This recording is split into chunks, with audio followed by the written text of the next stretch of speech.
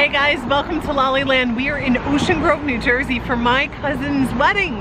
It's a very casual beach wedding. I'm just wearing capris and a little top. Mikey's got little parrots. Nice to go to a wedding when you can just wear like chill clothes. She's like shorts and flip-flops. So Nancy and Bob, congratulations. Let's go see you get hitched. Finally. Yeah. Woo. And together we go high.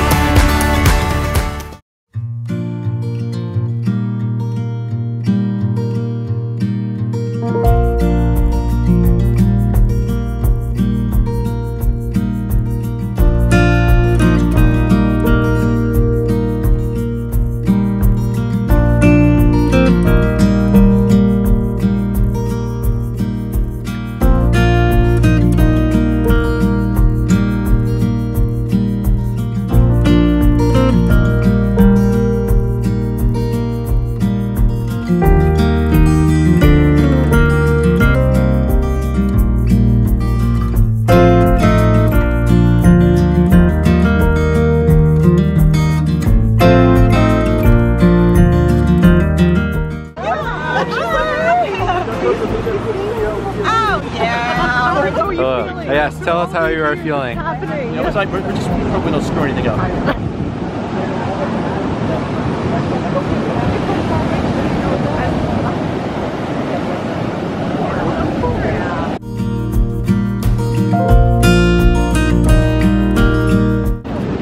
There's Asbury Park, way down there.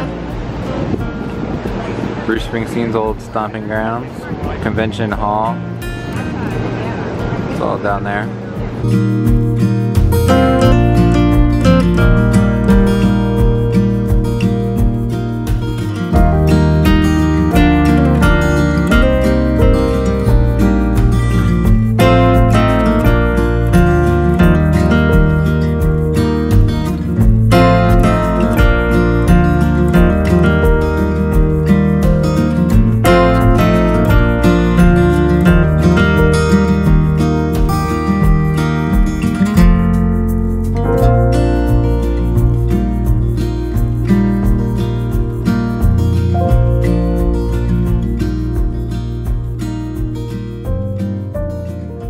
Chairs. I know, that's well, awesome. you know, he has a bad back. I have bad feet right now. So we're like, you know what? To stand for a half hour once we get going, it's going to be long. Yeah. So, I love that idea, these chairs. And then everyone can kind of gather you know, along here. And yeah, this is Chase. Okay. And we found him at our new favorite restaurant near us.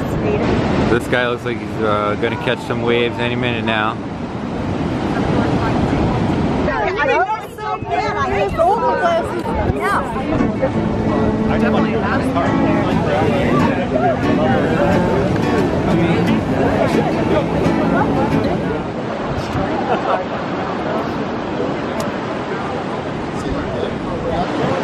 So friends and family, we're gathered here today to join Nancy and Bob in the union of marriage.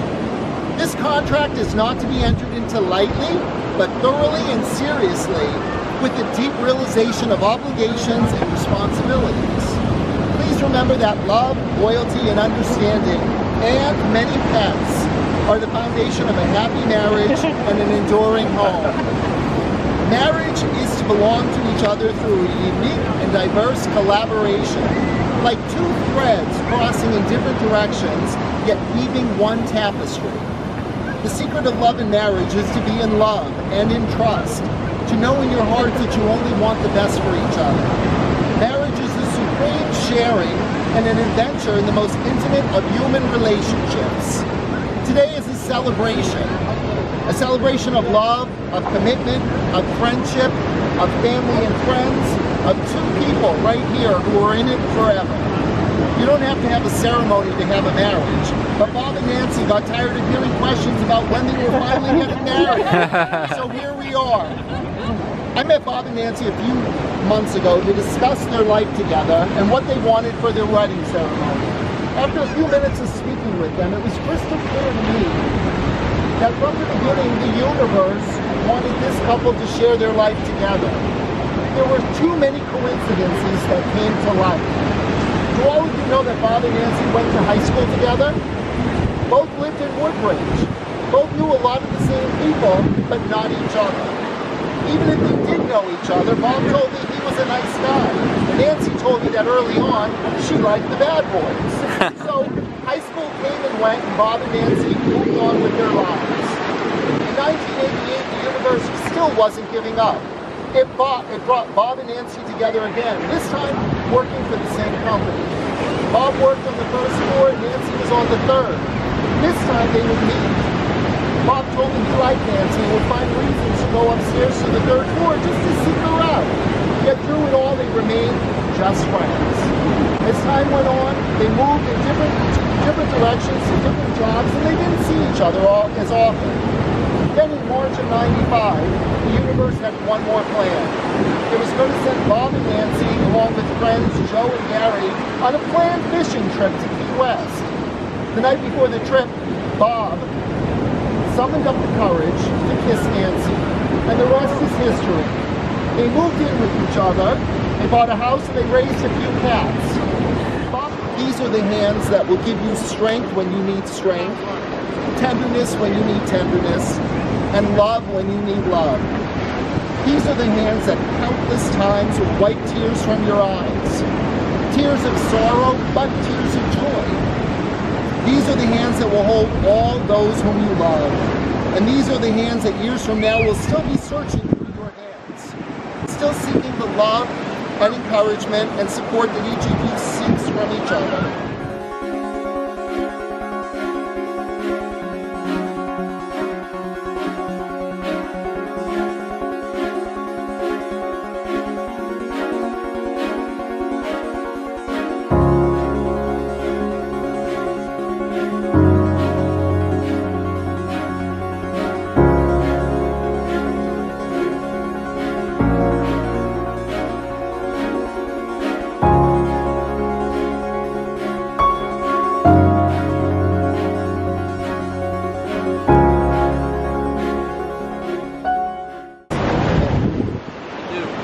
Bob, do you promise to be a companion to her in all of her successes and failures, her happiness and sadness, to always give to her your unwavering support, and above all else, give her the freedom to be herself? I do. Nancy, do you promise to be a companion to him in all of his successes and failures, his happiness and sadness, to always give to him your unwavering support, and above all else, give to him the freedom to be himself? Perfect. Nancy and Bob would like to now recite their vows to each other and for all of us to witness.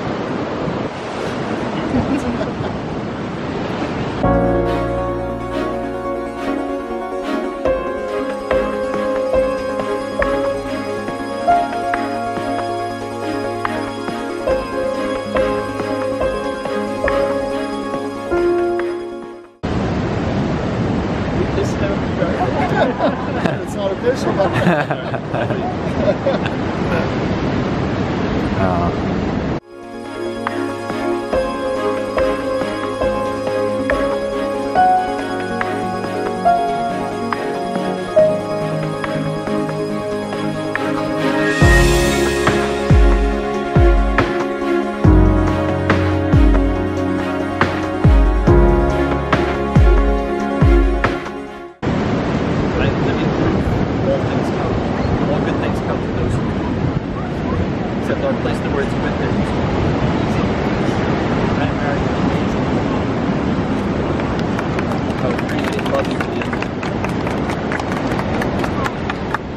with that, as friends and family of Nancy and Bob, it's your responsibility to support this couple in their future journey as husband and wife. And now we will take the reins.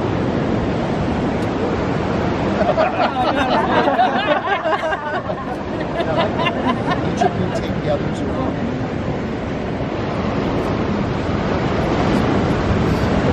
So the ring is an unbroken circle representing unending love.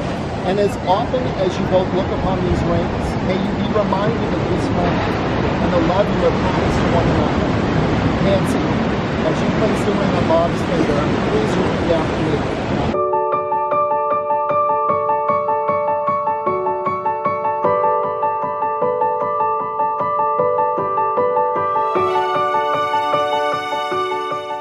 So Nancy and Bob, we have expressed your love to one another through the commitment and promises you have just made in the company of your two families and your circle of friends.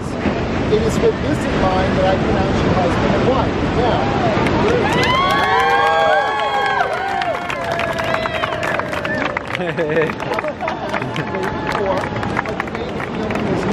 you have become husband and wife, and you can now seal the agreement with a kiss. Today, your kiss is a promise. So, by the power vested in me by the state of New Jersey, I now pronounce you husband and wife.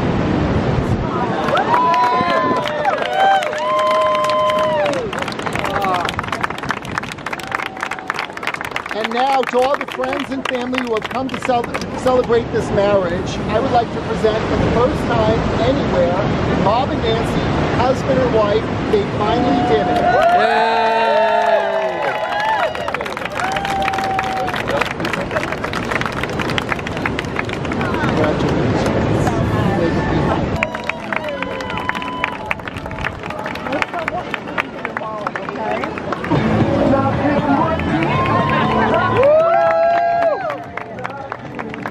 So this pedicab is going to swing back around if anybody prefers ridden in style.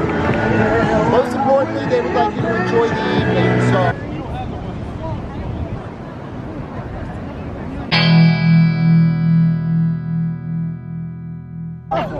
Even the dogs are celebrating. And starts at the end of June.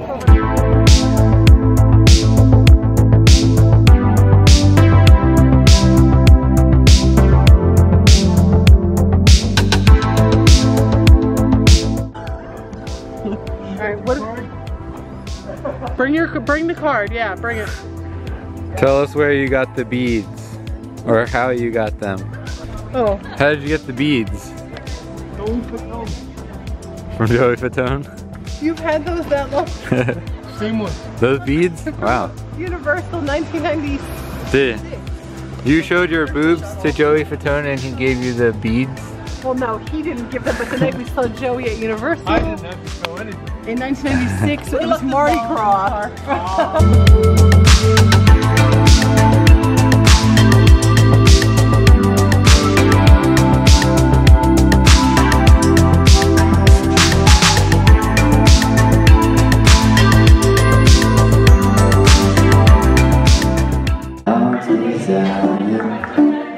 Said I still here, all you got to do.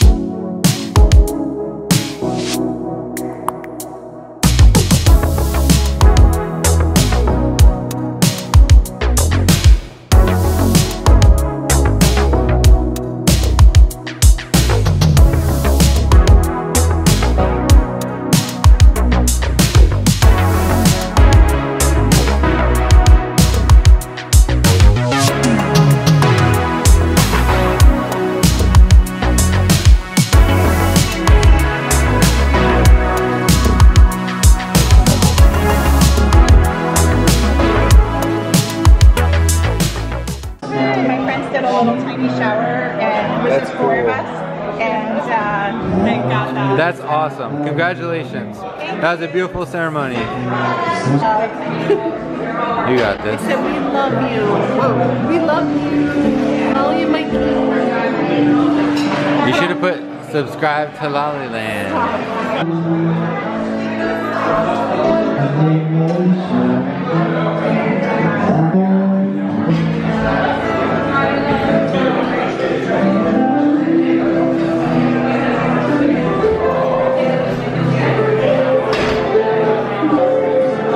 We have apple cider. We have some fresh brewed iced tea.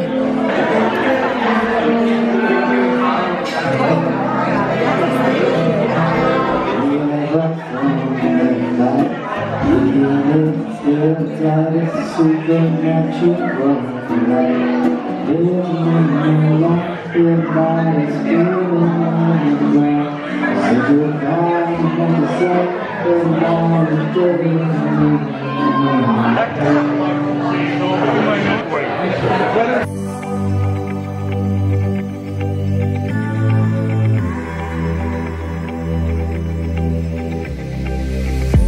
going out with you tonight. Are you close to here? I'm feeling down, I don't know why. No, it's so surreal. Think I want you here. Oh, oh, oh, oh, oh, oh, oh, oh, oh. I don't ask for much. It's free.